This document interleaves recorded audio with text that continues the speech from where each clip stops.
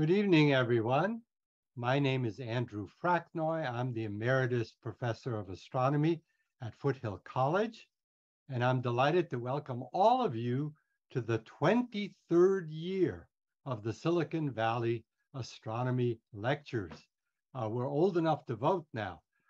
This has been a very wonderful project sponsored by 4 distinguished organizations: the Foothill College Science, Technology, Engineering, and Math Division, the SETI, or Search for Extraterrestrial Intelligence Institute, the Astronomical Society of the Pacific, and the University of California Observatories, which includes the historic Lick Observatory, as well as a number of others. And we're very grateful for their support with the lecture series. We're able to bring you these lectures live and recorded on YouTube, thanks to an anonymous donation by a supporter who continues to support us year after year, and we're very grateful for that as well. I want to remind everyone that if you want to subscribe, in the sense of be notified of new lectures, you can hit the subscribe button on YouTube, but also make sure you hit the notification bell. It's a 2-step process.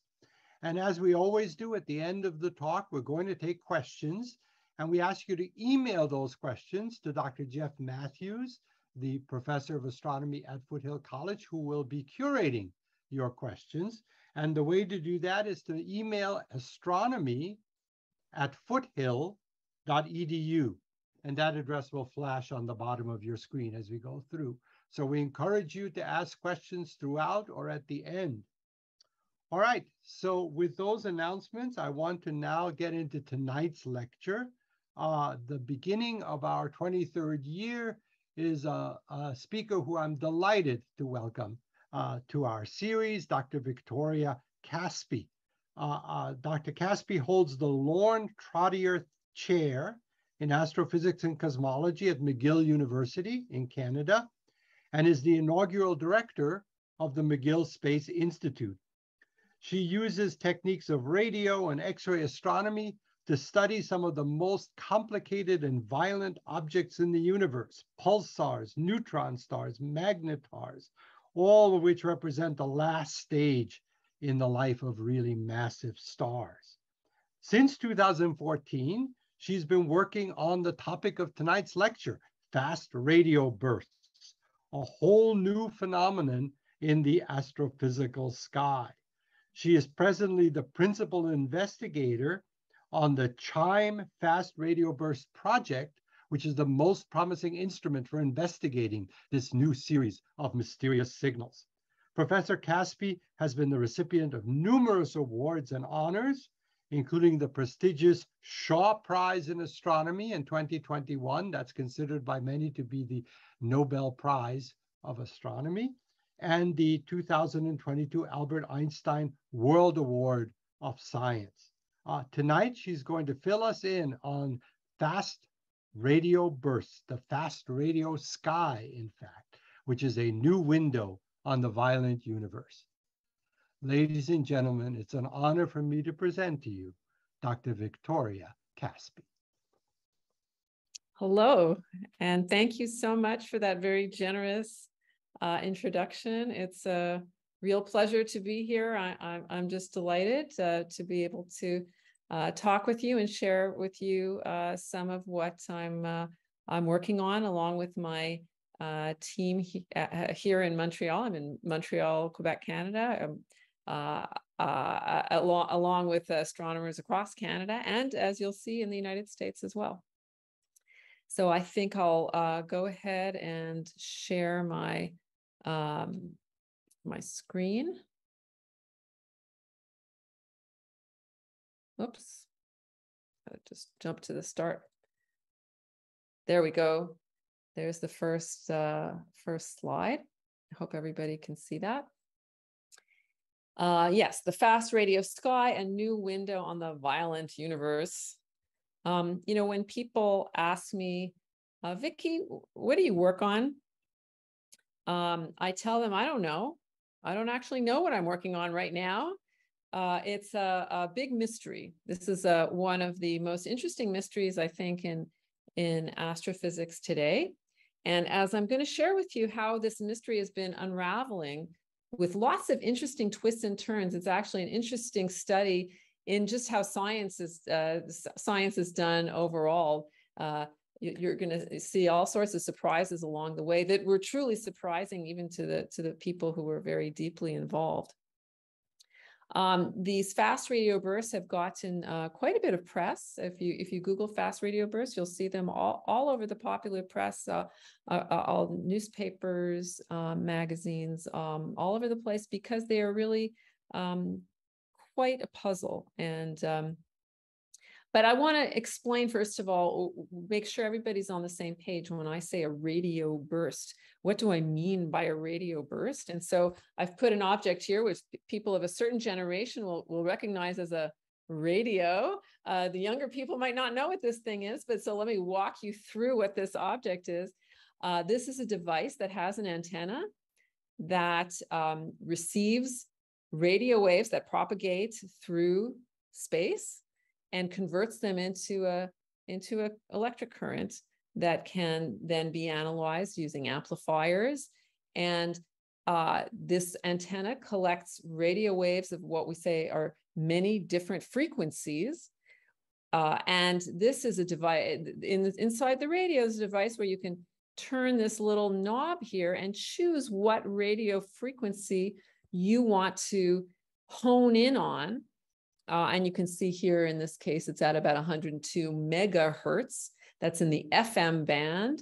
That's the number of oscillations per second, about 100 million oscillations per second of this radio wave. And that gets converted, as I said, into currents that then are converted into sound waves.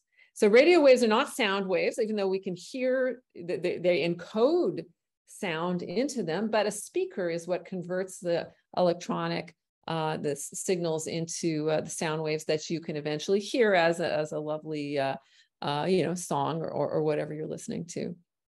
But the main point is that this device picks out a certain radio frequency, and I'm going to come back to that. And so radio waves, very different from sound waves. In fact, radio waves are just another form of light and another form of what we call of electromagnetic waves that is oscillating. You don't have to worry too much about this, but electric and magnetic fields, of which you're really familiar. Your eyes detect electromagnetic waves in the visible portion of what we call the electromagnetic spectrum. So your eyes are excellent at detecting this portion of a vast spectrum of these waves. And radio waves are just another type of that light, but your eyes are not sensitive to it. So even though there's radio waves flying all around you right now, you can't see them. Now, if people had evolved with giant antennas for eyes, then you'd be seeing them, but we didn't. And now, of course, all these other types of electromagnetic waves you're familiar with, X-rays, gamma rays, those are much higher energy. Radio waves are the lowest energy of all the types of electromagnetic light. And so it's flashes of radio waves that we're talking about here. So what do we, when we say fast radio bursts, what we're talking about are very short bursts of radio waves. When I say short, I mean lasting only a few thousandths of a second, a few milliseconds. And this is a phenomenon that was only fairly recently recognized. The first one was discovered in 2007 using this radio telescope. This is the famous radio telescope in Parkes, Australia. You can see here, this is about a dish that has about a diameter of about 64 meters. And this is a 3-story building that's right below there. It's actually where I did my PhD thesis. It's really wonderful. So it detected the very first fast radio burst. And today we know that these are not rare events. We can estimate how many are occurring across the whole sky. If you could observe the entire sky every day, you would detect, roughly speaking, about 1,000 of these events every single day. So these bursts of radio waves, it's not something unusual or uncommon. It's something very, very common, but we don't know what's causing them. Their origin is unknown. And one thing that I can say with certainty is that they're not microwave ovens. And you might wonder, what is she talking about? And I'll come back to that point. Now you might wonder, okay, how do you see them? How do you see these things? Here's a big radio telescope. Actually, I think this is the one in China, the fast radio telescope. This is definitely not how we detect radio waves. You don't see the flash because radio waves are invisible to the eye. Let me show you how astronomers actually see fast radio bursts. Here is what we call the Lorimer burst. This was the first fast radio burst ever detected in 2007. This is a plot where we've taken the signal that's been detected by the antenna at the focus of the telescope and then converted into signals that are amplified, brought down, and then digitized. And so these are, I'm showing you digital samples. The horizontal axis here is time. And this is a total of about half a second or 500 milliseconds. And the y-axis here is radio frequency. So now it's not like in the radio where we're just choosing one frequency. This event consisted of a whole spectrum of radio waves at many, many different frequencies. And the antenna on a radio telescope can detect all those frequencies at the same time. We don't have to choose. So that's what the y-axis is all the different radio frequencies. And here, this horizontal line here that's at just one fixed radio frequency and is on for all time. That's actually a television station. That's annoying. That's a nuisance. We don't like that. The actual astrophysical signal, the burst, is this thing that's sweeping through the band that arrives at the highest radio frequencies first at earliest times and then is delayed at the lower radio frequencies. It sweeps through it. And this sweep is key because when the first astronomers to detect this saw that sweep, they knew that this signal was coming from far, far outside our Milky Way galaxy. They knew, in fact, that it was likely coming from what we call a cosmological distance, that is across from the furthest reaches of the universe. And you can say, well, how could they know that just from that sweep? And I'm going to explain because it's really important to the story. This inset here is what you get if you, in software, correct for this, what we call dispersion, for the fact that the signal has swept through the band. If in software you line all these signals up, which is how it was produced at the source, and that's really important, then you get this inset. So this is just the sum of all the signal corrected. It's straightened out vertically and then summed across all radio frequencies. And what you see is nothing at first, just noise. Then the big burst that lasts just a few milliseconds, and then it disappears and it does not come back. So that's the fast radio burst. Now let me explain about how we know that these bursts are coming from so far away. And first, let me just make sure everybody's on the same page about what I mean by far outside our Milky Way galaxy. So this is a galaxy. You can be certain this is not the Milky Way galaxy because it's very hard to take a picture of the outside of your house when you're sitting in it. So this is some other galaxy that looks a lot, we think it looks a lot like the Milky Way galaxy. And our Earth is somewhere on the edge of the galaxy over here.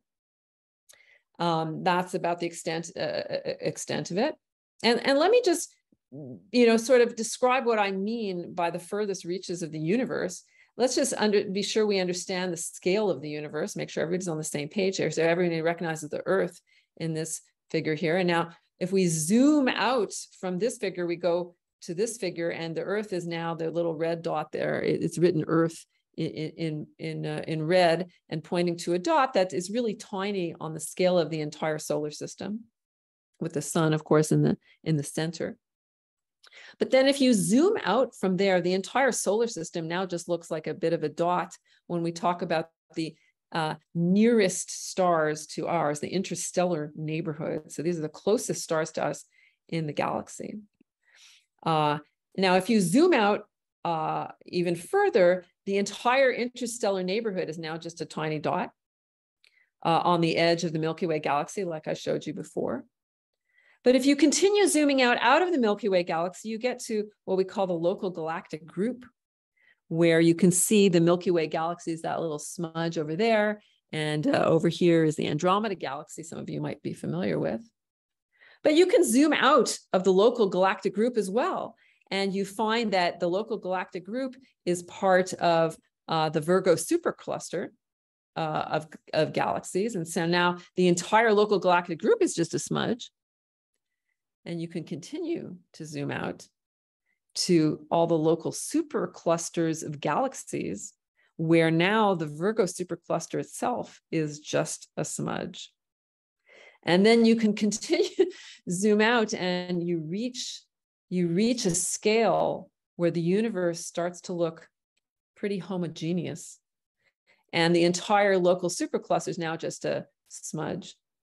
And what I'm trying to tell you is that fast radio bursts, we know, are coming from this scale, from the scale of the entire observable universe, that is from cosmological distances where, not all of them are coming from there, but some of them definitely are. And so let me explain a little more about that, how we know.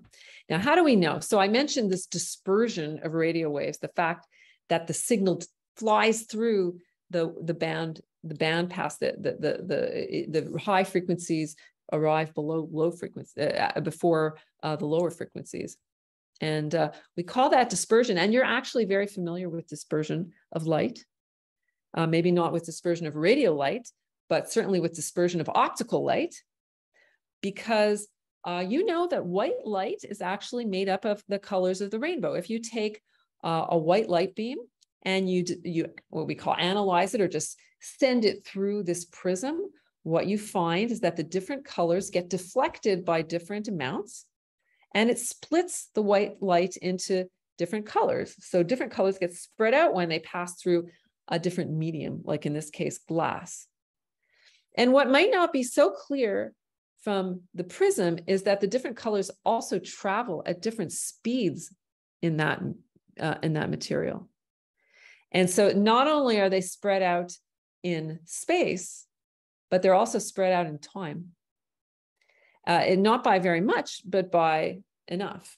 And of course, this is the cause, the angular dispersion, that is the dispersion in space, is the origin of rainbows. It's water droplets in that case. Now you might say, what that the different colors travel at different speeds? I thought the speed of light, the C and E equals mc squared, Einstein's famous equation, I thought C was a constant, that the law, light must travel at the speed of light. And here I am telling you different colors travel at different speeds. What am I talking about? Well, that C is only a constant in a vacuum. So this C is the speed of light only when light is propagating in a vacuum. If light is propagating through a material, then it doesn't necessarily travel at the speed of light. It travels a little slower. And the speed depends on what color the light is. In other words, the speed depends on the frequency of that light. And space is not a vacuum. So you could just see it with your own eyes. You don't need me to tell you. If you go out, nice clear sky, and you see here, for example, the plane of the Milky Way galaxy, you see there's all sorts of stuff in the galaxy. In this case, there's lots of dust. But in addition to dust, there's also lots of atoms. There's free electrons. Specifically, I'm referring to free electrons. So there's atoms that are ionized, where the electrons have been stripped off the atoms. And I'm ignoring the dust here. I'm talking about these free electrons that happen to be in space as well. See the cute little joke about ionizing. The atom has the protons and neutrons in the center, and then the electrons in the outside, and an electron can get lost. And it's those free electrons that have been stripped off atoms in space. They are responsible for the dispersion of radio light. So just like glass disperses optical light, free electrons in interstellar space disperse radio waves. And so the idea is, here's Earth, and I'm going to show you a little video of a fast radio burst source producing all the colors of the rainbow. At least here it's going to be depicted optically so that your eyes can see it. And as they propagate through a medium that's ionized, where there's free electrons, the radio waves will get dispersed. So there, they all start out, it starts at white, all the colors together. As it propagates, the higher frequency blue will arrive at Earth before the lower frequency red. And that is the origin of the dispersion, the sweep in the fast radio burst signal that I showed you before. And so still, how does that tell us they're coming from cosmological distances? Well, again, if you consider a galaxy like the Milky Way galaxy, in fact, imagine this were the Milky Way galaxy. We have actually studied the Milky Way galaxy's distribution of free electrons pretty well. And this, if you could look down on the Milky Way galaxy, this is a representation of the density, the numbers, the amount of free electrons that are present in our own Milky Way galaxy. So this is we know this, we calibrate it with sources that are in our galaxy that produce short bursts of radio wave, radio pulsars. I could talk your ear off about them, but I won't. But we know where the free electrons are in our galaxy, and we can make this beautiful galaxy dispersion contour plot. So this is a contour plot now where this little plus sign represents the center of our galaxy. And here you can see schematic spiral arms as if you're looking down on the galaxy. And the little Pac-Man, that's probably, some of you will know what I'm talking about when I say Pac-Man. It was an old video game. The little creature here with the eyeball, that's where the solar system is. And so these lines are of constant, what we call dispersion measure. So amount, the constant total number of free electrons between us in the solar system and the source. And so what you see is if you could detect a source, a radio source, a bursting radio source in any direction, by measuring the amount of dispersion, by measuring the tilt, how much dispersion there is in the radio signal, you know roughly how far away it is. Because we have maps, we know how many free electrons there are in the galaxy. And this model is not just two-dimensional. It's not just in the plane of the Milky Way galaxy. It's a three-dimensional model. So when you look in any direction on the sky and you see a radio burst and you measure its dispersion measure, this map of our galaxy should tell you how far away it is. And in particular, for every direction, there's a maximum, meaning eventually the galaxy runs out of free electrons. As you get further and further from the center of the galaxy, there's fewer and fewer free electrons. And so for every direction on the sky, we know the maximum number of free electrons present due to our own galaxy. So with all of that information, now you can understand why jaws dropped when we saw this burst from the Parkes Observatory. The amount of dispersion here was in arcane units. Don't worry about the units, but in arcane dispersion units, 375, whereas we knew from maps that we have made and independently calibrated of our Milky Way galaxy, we knew the maximum in that direction was only about 25. So it was more than 10 times the number of free electrons were required to cause this amount of dispersion. And since you run out of free electrons outside the galaxy, and we know the intergalactic medium, that is the space between galaxies, is very tenuous. There's very few free electrons there. In order to amass this total amount of dispersion, it had to be coming from not only way outside our galaxy, but from very, very far away from our galaxy. And which implies if it's coming from so far out of our galaxy, it had to be quite a powerful source, something incredibly bright to have been so easily detectable here on Earth. So this was quite a shock. And the Parkes Observatory, the astronomers there were pretty surprised and, didn't know what to make of it. They published it in Science magazine. It was quite a shock and everybody was scratching their heads about it. But they started detecting more and more of these things, except some of them looked a little odd. Here's an example of one of the park's events, which they started calling peritons for some strange reason, mainly because they looked a little different. This is an example of one where you see the frequency sweep. The high frequencies come before the low frequencies, just like in the very first burst I showed you. But you see it's kind of clumpy, and it has it's not nice and smooth. Well, that was regarded as a little strange, and nobody knew quite why that was, why some of them were like this and others were not. And there were other differences also that I'm not getting into. But they started detecting more and more of these, and they noticed something very interesting. They decided to plot the times of day when these events arrived. And so this is a plot, it's called a histogram plot, where you see 24 hours. These are the times of the day in Australian times, the Australian Eastern Standard Time, and the total number of events. And the light gray ones are the weird ones, the ones with the funny frequency structure. And the dark gray ones are the ones that don't have that funny frequency structure. And what they noticed is that the light gray ones, the weird ones, peaked at lunchtime at the telescope. And so that was a clue, because the cosmos shouldn't know when it's lunchtime. Like, that makes no sense. And what they realized is that these events, the weird ones, were actually coming from a local microwave oven where people were heating up their lunch. And it turns out that it's not just the microwave oven. The microwave oven doesn't just produce radio bursts. Only when the microwave oven was running and somebody was impatient and hungry and opened the microwave oven door before it was turned off, that made a radio burst, or at least the weird radio burst. And so that was quite a surprise. And, the telescope also had to be pointed in just the right direction toward the kitchen. There's a long road here. It goes to visitors' quarters, and inside there's a kitchen. So if the telescope was pointed not in the right direction, they didn't detect it.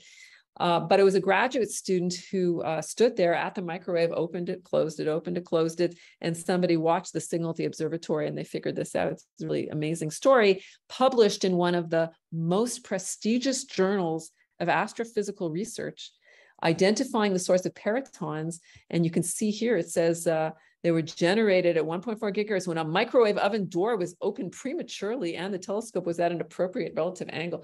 So I think this is beautiful. It's beautiful because it shows when we figure things out, when we understand them, we publish it. This is, we publish things that were mistakes, we understand it, we follow it up. And really then the outcome was that the other observational differences between the weird frequency structure ones that turned out to be the microwave oven and the actual cosmic ones, this solidified the existence of the cosmic ones. Because they were distributed uniformly in time, not peaking at any meal time. And so this, really was the genesis of this whole field. And people started asking questions. Well, what could these things be? It had to be some massive explosion. The real signals are coming from very far outside the galaxy. So some sort of exploding star that destroys itself, or maybe two neutron stars that collide, or a neutron star that collides with a black hole. There's all sorts of different ideas. One idea I'm going to mention is magnetars. And I'll just say that very quickly, and you'll see why later in the talk, why I'm mentioning magnetars as a model for FRBs in particular. So what is a magnetar? Magnetars are very highly magnetized young neutron stars, and we know of these in our galaxy. Their magnetic fields are the highest known in the universe, upwards of 100 billion stronger than the sun. These are known to be unstable on the neutron star and cause massive explosions, typically in X-rays and gamma rays, and these have not been known for large radio, but they've not been known for large radio bursts, but we know there's lots of energy there that could produce radio bursts. So they were thought to possible source, even though they had never shown gigantic radio bursts like you would need to explain fast radio bursts. And by the way, we know of a couple dozen of these in the Milky Way galaxy. And if you're curious about magnetars, I invite you to come see the McGill magnetar catalog. You can Google that and find out lots about magnetars. But in any case, you might say, okay, so if you don't know what these fast radio bursts are, You believe they're cosmic. Why don't you just go look with an optical telescope and see what's in the direction of the fast radio burst and see what galaxy it's coming from? Why don't you just do that? And the answer is because radio telescopes have very poor vision, we call it poor angular resolution. And what we mean by that is that when the telescope tells us, oh, we've detected a fast radio burst, this is the typical uncertainty region, meaning this is the typical sky area that you can assert the source came from. So you don't know where in this giant circle it came from. And this circle for the Parkes telescope is about the size of the full moon. And inside such a large area of the sky, there's thousands of galaxies. So you can't know which galaxy it came from just because the radio telescope doesn't tell you very well. Now you can do a little bit better by going to a larger radio telescope. And so the 64-meter Parkes radio telescope, it's pretty large, but there used to be at least a much bigger telescope in Puerto Rico called the Arecibo telescope, 300 meters. And you can do a little bit better, but still, even if you go to Arecibo, as we did, by the way, Arecibo, of course, for those of you who know, no longer functions. It suffered a collapse a couple of years ago. But in any case, even the biggest, it was at the time, the biggest radio telescope in the world, it still doesn't help you very much. What you really need is a different kind of telescope, like the Very Large Array, which is an interferometer. And I'm going to explain a little bit more about those shortly. If you could go to an interferometer, then you could pinpoint the location of the burst very easily. But the problem is the interferometer also can only see that region of the sky. And if these are transient events, there's the chances of detecting one with it are very, very small. So that's the problem. But nevertheless, we were looking for fast radio bursts at the Arecibo Observatory in Puerto Rico. And this is the former Arecibo Observatory, 300 meters in diameter. This here is the visitor center, fantastic, beautiful museum, 3-story museum, just to set the scale here. And this is actually me and a couple of my colleagues standing at the very top here. This is a catwalk. You can walk on this catwalk all the way up. It takes a few minutes. It's pretty scary. And there we are at the top in our hard hats right at the pinnacle there. A lot of fun. It's very sad that it no longer operates, actually. But in any case, at the Arecibo Observatory, we discovered the first fast radio burst not found by the Parkes telescope. And here it is. You can see the telltale dispersion sweep there and the insets when you correct for the dispersion in software. And it looked just like every other fast radio burst had been detected by Parkes, except it did something amazing. And we kept observing it with Arecibo because Arecibo was tremendously sensitive. And one day we were absolutely shocked because in the span of about an hour, it burst 10 more times. And that was the first time any fast radio burst source had ever been seen to repeat. So these are 10 bursts now with the dispersion corrected. So they're all at the same dispersion measure. So the dispersion sweep, but we've just corrected for in software so they look vertical. You could see 10 different bursts from the same source, some bright, some dim, all from the same source. And, that was a sensation. There was actually a McGill PhD student, Paul Schultz, who saw this first. It was a massive new twist. We were not expecting this at the time at all. And it immediately ruled out all the different, every model for fast radio bursts in which the star destroys itself, a huge explosion, a cataclysmic explosion, it ruled out. 2 neutron stars colliding, ruled out. Because it can't do it 10 times in an hour. And this source has since been seen to do this over the last few years, thousands of times. So it immediately, at least for this source, ruled out a whole bunch of models. But at the same time, it also allowed us to do something else. By finding a repeat source, we knew where we could point. And if we're just patient enough, we would detect a burst. And so we went to an interferometer, the Very Large Array in New Mexico, which is a whole bunch of radio telescopes, all pointed in the same position on the sky, but separated by a large distance. In fact, the Very Large Array, this dish is much further away than this, but they act together in a way to triangulate. They all detect the signal at the same time, but because light has different travel times, you can measure the difference in arrival times of that light from the different telescopes. I'm simplifying a little bit, but that's the basic idea, and pinpoint precisely on the sky. So we went and we said, we have this new repeating fast radio burst, let's look at it. And we spent 60 hours of VLA time, which is really hard to get, and we saw not one burst. So it's like, we knew it was bursting, but it would not cooperate, very frustrating. But we begged and begged and begged for more time. And eventually, boom, we were patient enough, and they were kind enough to give us enough time. And you can see in this image of the sky, for arcane reasons, the VLA produces this, looks like a star pattern, but it's basically the intersection point is where the FRB is, and it's well within the uncertainty regions that were defined by the Arecibo telescope. You see, that was definitely it. And in fact, it was dispersed just at the same dispersion measure. We knew it was the source, and we pinpointed it on the sky. And then, so excited, we went, so we actually caught 9 bursts. So that day it was really active, and we caught 9 bursts. We got a precise sky localization. And then we went to the Gemini telescope, an optical telescope now, so we could point at that position. We knew where to point. They gave us time, and we were shocked. This is the optical image. We thought we'd see a big giant galaxy there, and instead there was a galaxy, but it was a tiny little galaxy. And that had us scratching our heads also, in a tiny galaxy, why, why should such a huge explosion come from such a, call it a dwarf galaxy? Big mystery. But in spite of that mystery, it was actually really, really wonderful, because we could measure the distance to that galaxy.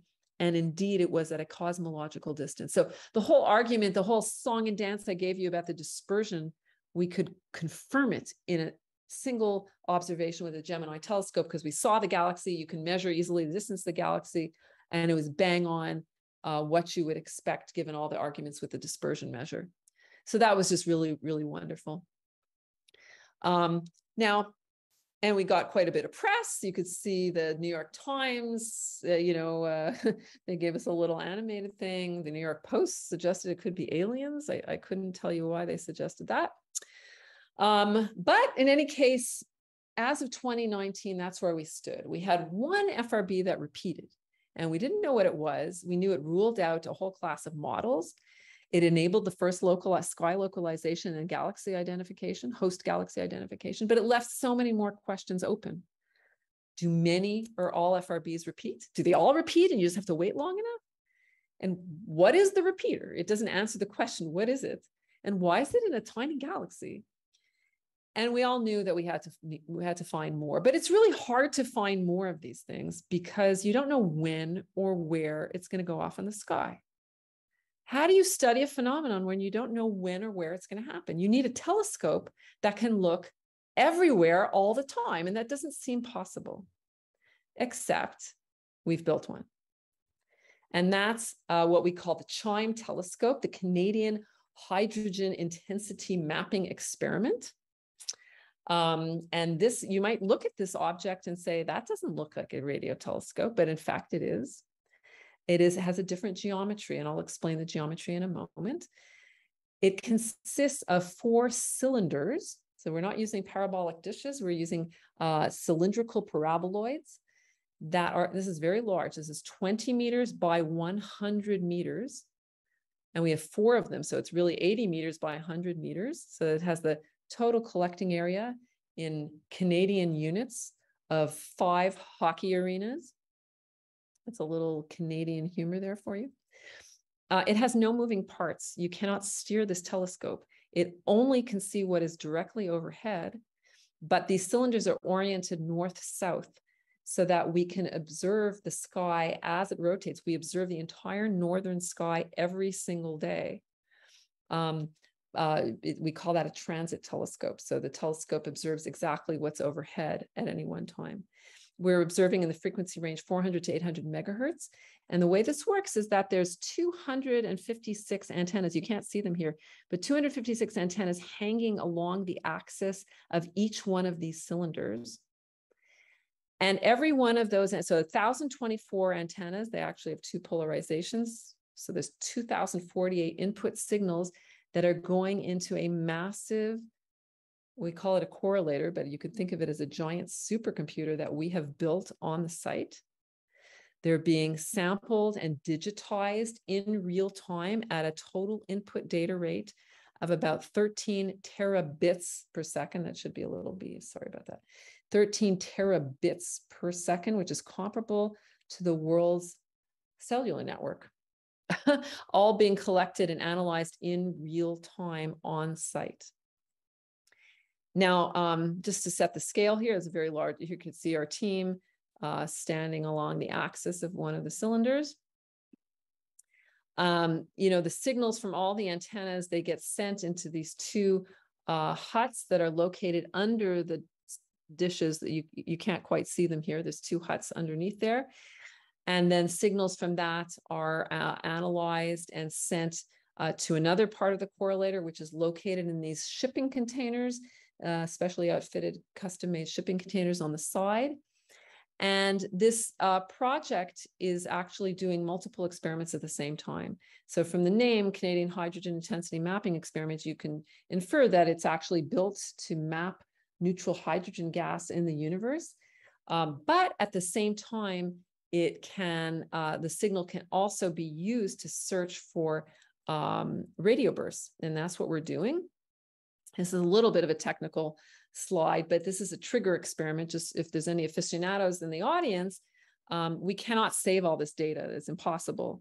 So it's a trigger experiment where we try and detect fast radio bursts in real time, buffering data so that if our trigger software, see the buffers, if our trigger software detects something, we quickly dump the buffer and save the buffered data.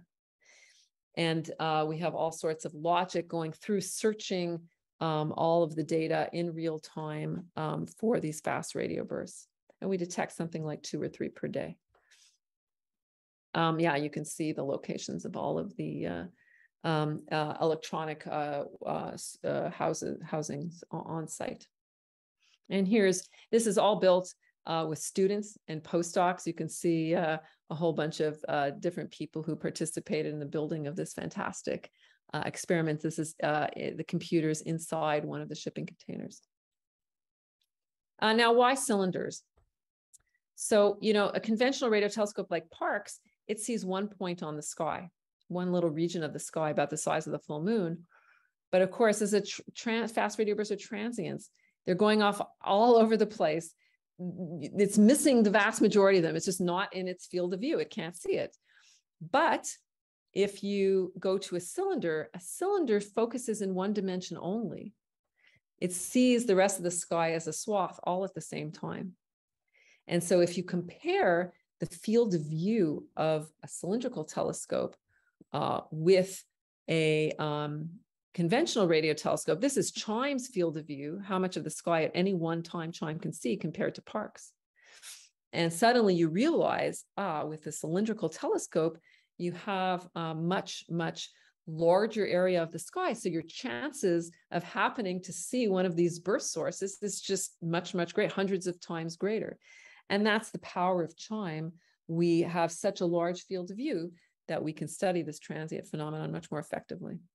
And indeed, when CHIME turned on, there we were on the cover of Nature magazine because we captured a slew of fast radio bursts. You can see here a histogram showing all of the fast radio burst detections prior to CHIME coming on. You can see the gray ones were found with the Parkes radio telescope, and a whole bunch were found with a different Australian telescope called ASCAP, a whole bunch of those. And then once CHIME turned on, this is now, as of 2019, we started just detecting vast numbers of these, very, very powerful for studying the phenomenon. And, you know, since we observe the entire northern sky every single day, by finding so many fast radio bursts, we could just find, we started to find lots and lots of repeating sources. So that Arecibo repeater is not an unusual source. It turns out there's a whole, universe filled with them that we started discovering. And by now we've published 20 new repeaters among hundreds of fast radio burst events that we're finding. We found about 20. So we've published 20 so far. We've actually found lots more that we're working on publishing. And we're discovering all sorts of interesting phenomenology that I could talk your ear off about, but I'm running out of time. So I don't, I'll just say, if you're interested, the repeating sources, they seem to have different burst morphologies. The bursts look a little funkier. The repeating ones are a little funkier than the apparently non-repeating ones, but that's still a work in progress. In 2020, we made a fantastic discovery that was just a shock to all of us. This was actually not long after we locked down for the pandemic, so we were all kind of feeling kind of bad, but the CHIME telescope kept observing. It observes, in an automated fashion. We could all just log in from our homes during the pandemic. And in April of 2020, CHIME detected an extremely powerful radio burst from a galactic source. So from inside the galaxy, we detected a known Milky Way magnetar. And it was the first time we had ever seen a magnetar make such a luminous radio burst. And we knew instantly, oh, wow, if a magnetar can make such a bright radio burst, how would it look if we were observing some external galaxy with its own magnetar? It would look just like some of the FRBs that we detect. So we knew instantly in this detection that some fast radio bursts have to be magnetars. But we don't actually, I personally don't think they're all magnetars. I don't even know if most of them are magnetars. I think some of them are magnetars. And to explain why, I have to show you a little bit of a technical plot. So forgive me a little bit. I just, one technical plot in the whole thing, in the whole talk, and then I'll just, for aficionados, I just want to explain. This is now distance in units of parsecs, but you could think of it in, light years, something like light years. So our galaxy is about, on the order of 10,000 light years across. So on this part of the plot, this is where anything in the Milky Way sits. And so all the fast radio bursts are way on this side of the plot because they're really far away. And this is how bright they are. So don't worry about the language here. This just means how bright they are. And so all of the galactic sources, that I mentioned earlier, radio pulsars and things that were used to calibrate the free electron maps that I showed you before, they're all pretty faint, very low intensity. But this magnetar shot was so bright. It was many orders of magnitude brighter than anything we'd ever seen from a galactic source before. That's what we detected right after the pandemic started. And these are lines of constant energy. And what we knew is that the energy coming from that one magnetar was similar to the lowest energy fast radio bursts we've detected, just the lowest ones. There's still lots of much more luminous, much more powerful fast radio bursts that we've detected that are millions to billions of times brighter than that magnetar. That's why I say we don't know if all of them are magnetars. We don't know all of them, but probably some of them are magnetars. Seems inevitable. In the meantime, CHIME has just been continuing on, it's drinking from a fire hose with CHIME. We just detect an unrelenting spew of fast radio bursts thanks to this fantastic telescope. We've now published our first major catalog of fast radio bursts, over 500 sources with in-depth analysis of them that I could tell you all about. And we're now sending out real-time events. So you can subscribe and get an email each time we detect a fast radio burst. Here's the web address where you can learn how to get into our VO event service. You sign up, you can subscribe. It's free, totally free. You need to do some installation of some software, but you can be detected. And we do this not just for fun. We do this to allow our colleagues around the world to try and follow up and see, can we see an optical burst or an X-ray burst at the time of these events. So we're providing the service to the world's astronomical community by sharing with very low latency.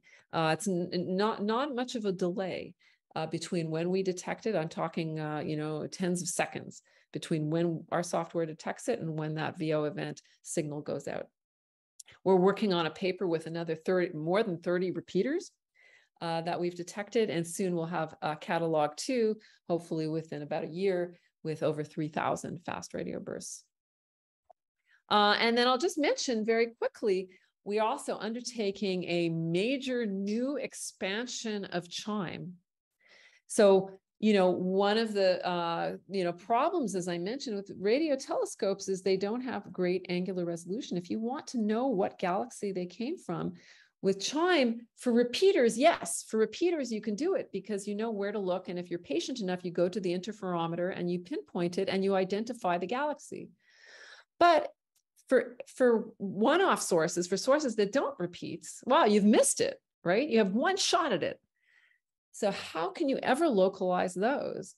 So this is our plan, and we're undertaking a really, it's really a technically extremely challenging, never been done before experiment where we're building outrigger telescopes that look a lot like CHIME, one about 100 kilometers from where CHIME is located. And if I didn't say it, CHIME is in British Columbia, which is on the west side of Canada. And we're building another outrigger telescope in Green Bank, West Virginia, and another one in Hat Creek, California. And they're going to be smaller versions of CHIME that will all point at the same sky location that CHIME that's overhead at CHIME, whatever CHIME can see. All of these are going to point and collect data and buffer data until CHIME detects something, and then it will send out a signal to the outriggers, and they will save their buffers. And then we're going to combine the signals for each fast radio burst detected by all the outriggers and pinpoint the sky location in near real time. This is going to be a revolution in the field.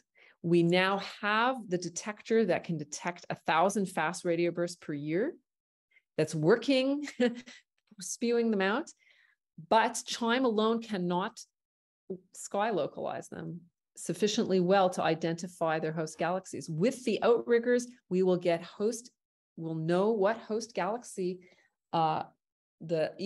every single CHIME event came from. We're going to have 1,000 host galaxies, and then we can really study the types of hosts these things come from. Do they all come from spiral galaxies? How come some are from dwarf galaxies?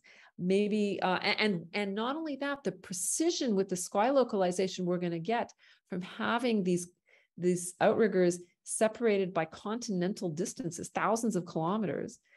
This is going to allow us to identify where in the host galaxy it came from. Do they come from the center of the galaxy?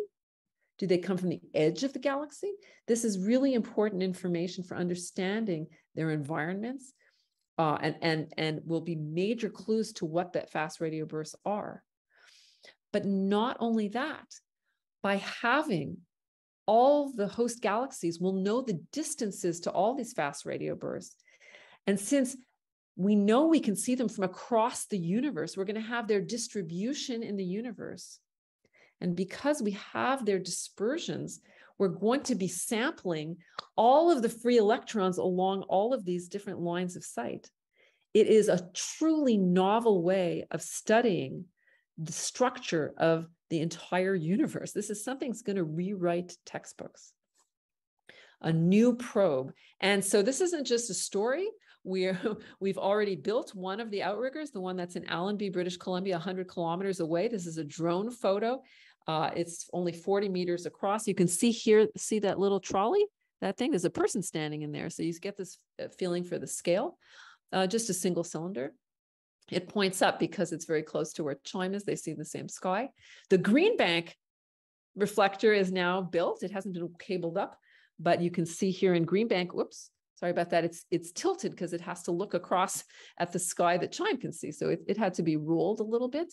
See the lovely Canadian and US flags because this is a team effort. And the Hat Creek one, we're about to start construction on. And the first light for these instruments is expected, hopefully in 2023.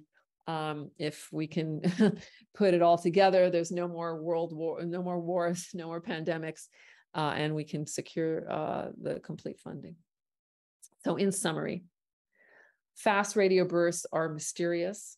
Some of them may be magnetars, but it's really unclear presently whether all or even most of them are.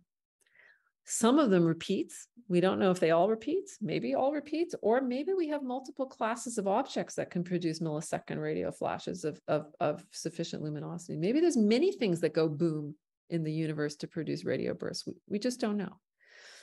Regardless of what they are, even if we never figure out what they are, we have a fantastic new probe of the structure of the universe, because we can see them to cosmological distances, and they have imprinted on them information about the material through which they propagated. And I've talked about dispersion, but actually there's multiple other bits of information encoded in the radio waves that I just didn't have time to talk about. Things related to their polarization and to the turbulence of the plasma. And this is going to revolutionize our understanding of large-scale structure in the universe. And this CHIME project in Canada is revolutionizing the field, but soon the outriggers are going to come online and are going to open up a whole new vast arena for achieving the promise of fast radio bursts as novel probes. So I encourage you to stay tuned. Here is our team and all of our wonderful funders who are so supportive and helpful. And I will leave you with a little bit of drone footage flying over the CHIME telescope in British Columbia.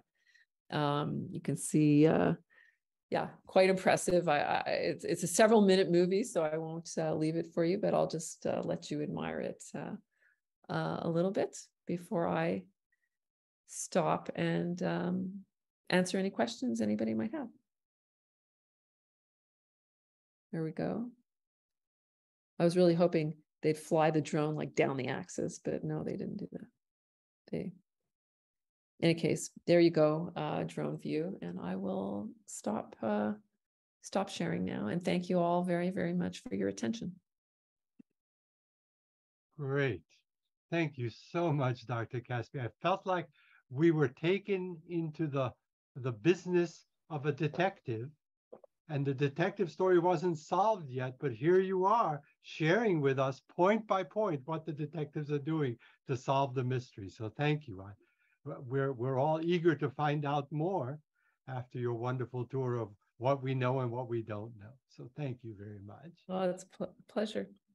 I'm now going to turn things over for questions to Dr. Jeff Matthews. But before I introduce him, let me just remind you that it's possible to ask questions by email by emailing the address astronomy@foothill.edu. And Dr. Matthews has been monitoring the questions, and he will continue to both ask and monitor them. I don't know how he does it, but he does it wonderfully each time. So let me turn things over to the astronomy professor at Foothill, Dr. Jeff Matthews. Thank you, Andy. And thank you again, Dr. Kaspi, for the great talk. That was fantastic. And I'm also looking forward to hearing more about this universal tomography that y'all are taking on. Now, I'm going to speak to the front of the line here, and I'm going to ask, could you clarify real quick about neutron stars and magnetars? So I know that my classes haven't quite gotten to that yet, and I know I've got some students out there watching this. Yeah, so look, neutron stars, they're the remnants of massive stars that have collapsed after they've run out of their nuclear fuel that, supports them. So it's a gravitational collapse. They haven't quite collapsed to black holes.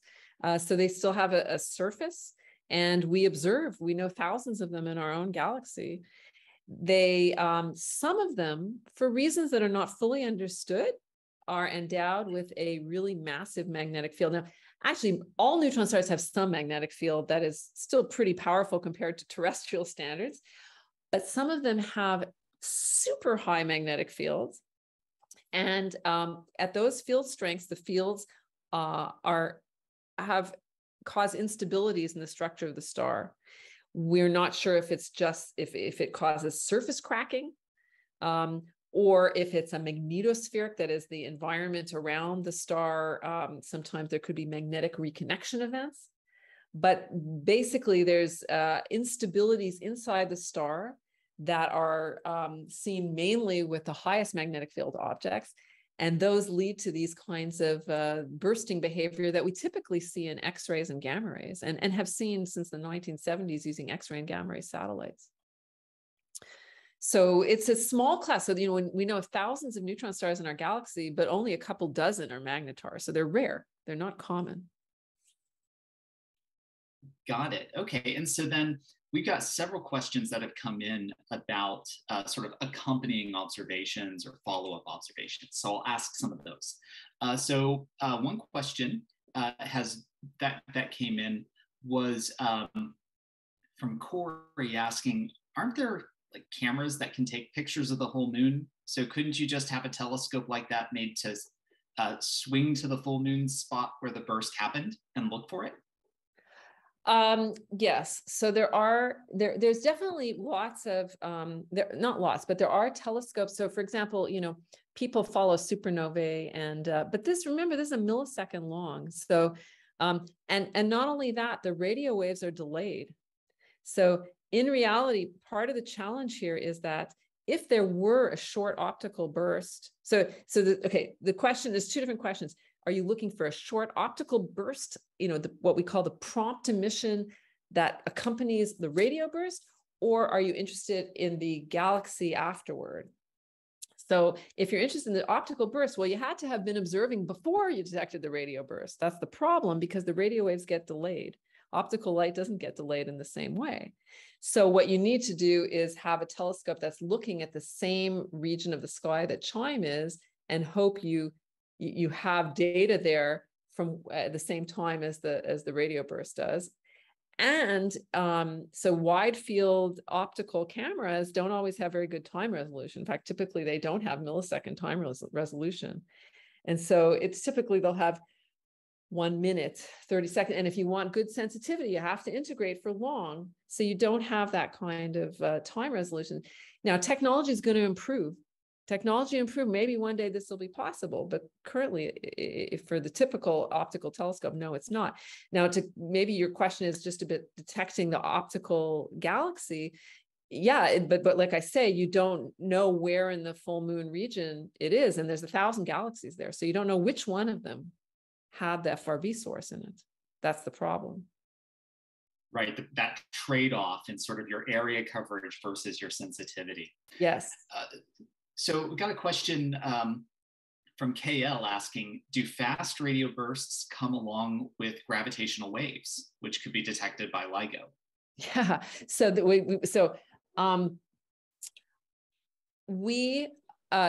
first of all, so LIGO detects gravitational wave sources, but their error regions, the area of the sky where they can pinpoint them are gargantuan compared to even what CHIME. So when I say full moon for CHIME, for LIGO, it's half the sky. They don't pinpoint it very well at all. So it's hard for us to say, but we are looking, and there's one claim that perhaps one of the LIGO events was coincident with one of our CHIME catalog events, but they were not exactly at the same time. And basically, most of the fast radio bursts that we detect, the vast majority, we infer are from much, much larger distances in the universe than LIGO can actually see. So it's not impossible that one day we will get a fast radio burst from a LIGO event, but it will have to be one of the particularly nearby LIGO events. And most LIGO events actually are black hole mergers where you don't expect any kind of light at all. So you need a neutron star black hole or a neutron star merger. That is going to be the LIGO event, and it has to be really nearby. And it'll have to be pretty well localized for us to be able to be certain that it was that fast radio burst to associate them. So what your question is a great one, and it's the sort of thing we sit and argue about. So how can we do this? But we haven't done it yet, and we would love to. I'd love to do that.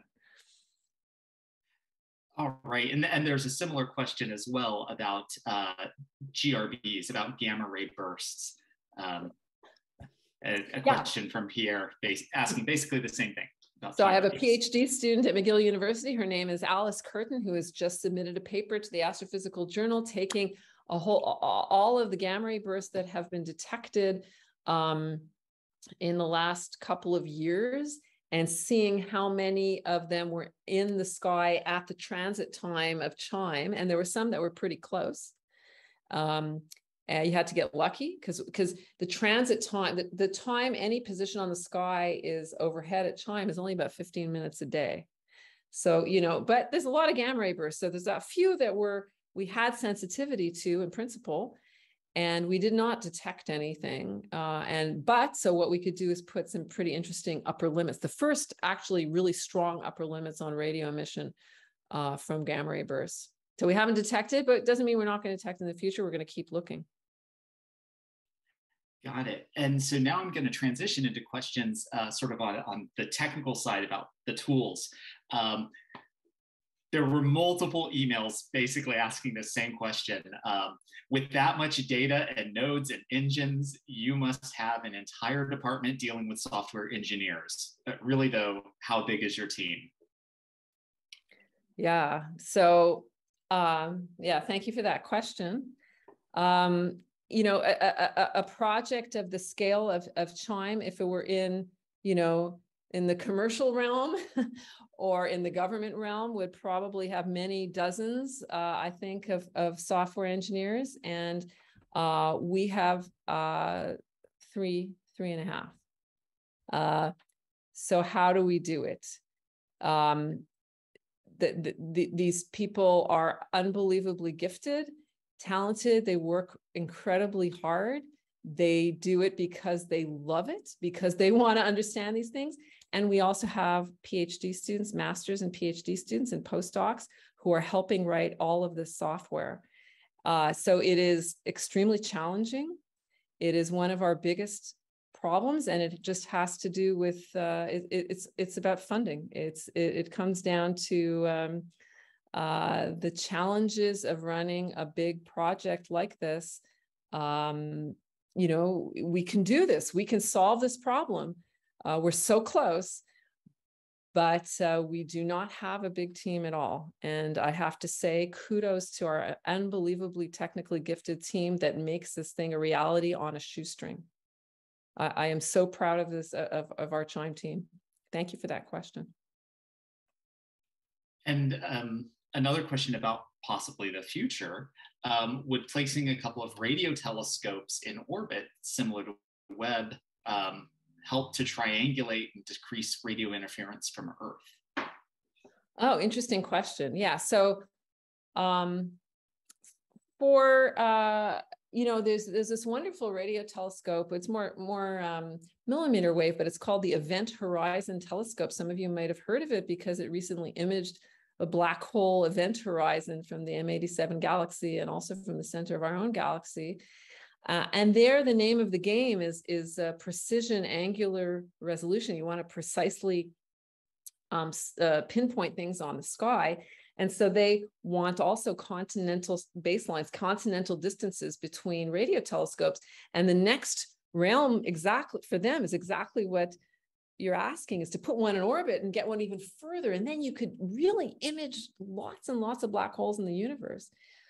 For fast radio bursts, we don't need that kind of distance. That would not be great for us, because just getting the 1,000-kilometer baselines that we have here in North America, that gets us to within a galaxy, and that's good enough for us. We don't need better than that. But for applications like imaging black hole event, supermassive black hole event horizons, like the Event Horizon Telescope does, you absolutely want to go to space. Absolutely. Now, of course, the challenge in going to space is that for good sensitivity, you want a very large reflector. Hard to launch that. So you'd probably fold it up. But, you know, anytime you have moving parts that are deployed in a space environment, it's not easy. And now James Webb, you know, hats off to James Webb. What an unbelievable technical job they did. That thing is a thing of great beauty. But that's still small compared to what you'd really want for the sensitivities that you're after for, unless what you could do is launch a whole, I'm just thinking, launch a fleet of them, lots of little ones. That you could do, it gets expensive, but you know, could be the future. That'd be so cool. Right, and of course with, you know, costs for space flights coming down. Right, yes. Now, so one last question about just sort of the technical side of all of this. Got a question from Shay asking, why are you throwing away all that data from the outriggers? Yeah, so, you know, so first of all, you know, there's many stages of the data acquisition. The 13 terabits a second that comes, the raw data rate, you can't save 13 terabits per second. There's no technology to say I could do that. Now we analyze that down within the first set of the correlator, the first two stages of the correlator, and then the input data rate into the fast radio burst detection system is about 142 gigabits a second. And even that is really, you know, is really hard to save. You just can't, you know, it would just pile up, and we don't have the resources to do that. We don't have the resources. And so if you want to have a practical experiment, you need trade-offs. You have to make tough decisions. And so what we have is a trigger system where we're finding things in real time, but it's pretty conservative. So we actually save a lot more than just fast radio, but we save a lot of iffy things that in the end are garbage. And we have them, we save them all on disk, and it's actually helpful. So for example, we employ our machine learning, artificial intelligence algorithms to help pick out these signals that we're looking for, because we know what they should look. They should have that nice dispersion sweep. So we want to be able to train those algorithms. To train them, you need things that don't look like them also. So we will collect a lot of junk and save that. But it's a trade-off. You don't want to collect too much because we don't have the resources to be able to store it all. Got it. So if you had infinite hard drives, no problem. But right. Well, or it'd still be a problem because you'd still have to sort through it all. Got it. Yeah, and our poor 3.5 programmer, 3.5 software engineers, you know, to have to deal with all that. No, right, too much of a haystack. Right. And speaking of searching for needles in the haystack, multiple people emailed in asking about sort of using your observations for double duty for SETI searches. So, you know, with questions about things like, are these at the same frequencies that SETI is usually looking at? You know, are you looking at the right parts of the galaxy for SETI? So several questions along those lines. Yeah, so we have sometimes discussed this with the SETI folks. Typically, they look at higher radio frequencies than we do, particularly if you want to look in the plane of the galaxy, and that's because in the plane of the Milky Way galaxy, which is where most of the stars in the Milky Way are, there's a lot of material. There's a lot of plasma, and the plasma is not distributed uniformly, and so you end up with a phenomenon that's called scattering, where a short burst of radio waves actually gets tremendously broadened in time, and sometimes can even wash it out, so it's undetectable. So I think a lot of the SETI searchers will tend to go to higher radio frequency than CHIME does for exactly that reason. But on the other hand, there are other, I have colleagues who will use SETI type detection instruments in order, which have been designed for SETI type searches, at higher frequencies to try and see what the frequency extent of fast radio bursts are. So they'll go to, so at CHIME, we can't change what frequency we're at. We're at 400 to 800 megahertz. They're all nailed in there, those antennas. But for example, at the Green Bank Telescope in West Virginia, you can choose what frequency you go at. So the SETI people will sometimes take their experiment to Green Bank, and they will look at some of CHIME fast radio bursts to see how high in frequency they go. And they've done some really beautiful work that way. So it's gone a little bit more in the opposite direction that the listener asked. But in principle, we could do SETI experiments, and yeah, it's something we could do. We've just been focused on other things, but it's not impossible. It would take more resources. I mean, right, got it. Yeah. So there's a question from Tran asking if there's so many of these fast radio bursts, why were they only discovered in 2007? Yeah, great question. And the answer is computing. You know, we didn't have the capability. So multiple reasons. You know, first of all, they were found, the Lorimer burst was found at the Parkes telescope in a search for radio pulsars. And we thought we knew radio pulsars were only in our galaxy, or at least we only had the sensitivity to detect them in our galaxy. So we only searched out to dispersion measures that were consistent with the edge of the galaxy. We didn't look beyond. Now, and also, we only started looking for single bursts. That was not long before, so maybe in 2006, we started because we didn't think radio pulsars would ever produce single bursts. So it's the radio pulsar community that found these events by luck, because what happened was they were looking in the sky so maybe this is too many, I'm giving you too much information, but you know, in the plane of the Milky Way galaxy, you expect a lot more dispersion. And so you search to higher dispersion measures if you're looking in the plane. And so what the team was doing was actually looking way out of the plane, but they, by mistake, were looking out to the same dispersion measures you'd look out in the plane. And so that's how they happened upon, and they were looking for single bursts, which was something, you know, you have to fast sample the data. You can't do, I mean, I'm using some technical stuff, but Fourier transforms is how you look for periodic signals. This is how we did all the pulsar surgery. Anyway, the point is they were doing something different than what they normally did, not expecting to find this. And it just goes to show that when you just stick with what you know, you miss stuff.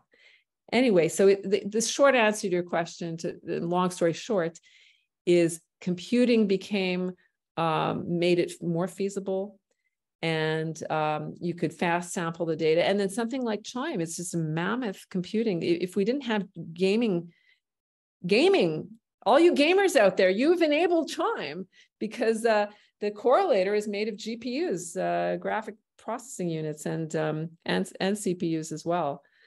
So the prices of those came down enough that we could afford to build this massive radio telescope out of GPUs and CPUs. I mean, it's basically driven by the commercial gaming industry. Wow, I'm kind of floored by that. That's fantastic. This sort of feedback between different parts of different aspects of humanity, you know. Yes. And how we behave. All right, so I'm going to apologize up front to all the people. So many questions have come in. We're not going to be able to get to them all. We're just going to have our final couple of questions here as we go into wrapping up. And so, got a question from Edward asking if the radio burst is dispersed by free electrons, why is there no effect by free protons? So. Right. Or is space somehow mostly negative rather than neutral? No, the effect is strong. So basically the proton is 2,000 times more massive than the electron. And so when you have an electromagnetic wave, basically you have an oscillating electric field. When it encounters a proton, it's really hard to accelerate that proton. Whereas an electron is so much lighter, it accelerates it so much more easily. I mean, this comes down to electromagnetic theory, E&M, if you've taken it. Basically, yes, in principle, protons contribute, but they contribute in such a minor way compared to the electrons, mainly because they're much more massive. Okay, got it. And so because they don't sort of get moved around as much, they're not affecting back the waves. Yes, exactly. And with a few more minutes, I could probably come up with a more coherent way of saying that. But so yeah, I mean, okay, yeah, go ahead. Oh, well, no, I was just going to move on to the last question that we're going to ask this evening from Priya asking, wasn't there some supernova that was seen again and again because of gravity lenses? So couldn't that be causing a radio burst to show up again and again? Yes, I understand. You're asking about gravitational lensing. There are cases where you can where a supernova could be gravitationally lensed, but I think those kinds of systems you might see 3, 4, 5 images. You don't see 1,000. So some of our repeaters have now been seen to repeat over 1,000 times.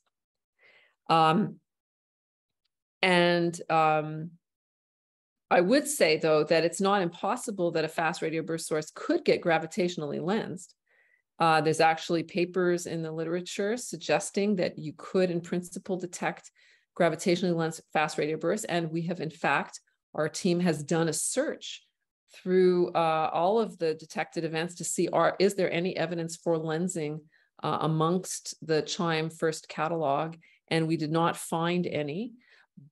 But if we were to find them, the mass scale that's relevant for millisecond type radio bursts corresponds to sort of intermediate mass black holes for which there's not a lot of other observational constraints.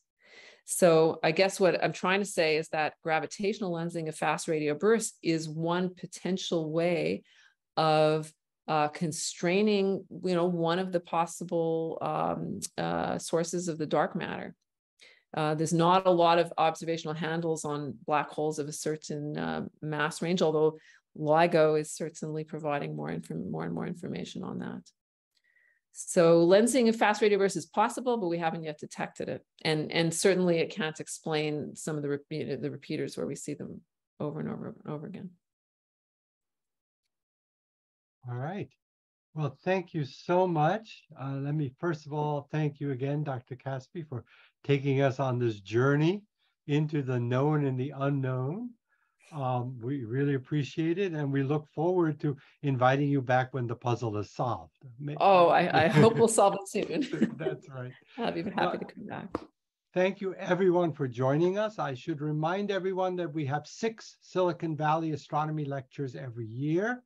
Our next one is going to be Wednesday evening, December 7th, again at 7 p.m. Pacific time, when we've invited Dr. Tom Berger of the University of Colorado to tell us about space weather, to talk about activity on a much smaller scale than we've been talking about tonight, about the activity of the sun and how the sun's strong magnetic field and activity affects conditions here on Earth. So we look forward to having you join us on December 7th. Until then, this is Andrew Fracknoy saying thank you for watching the Silicon Valley Astronomy Lectures, and please explore our past catalog at the same YouTube site. Good evening.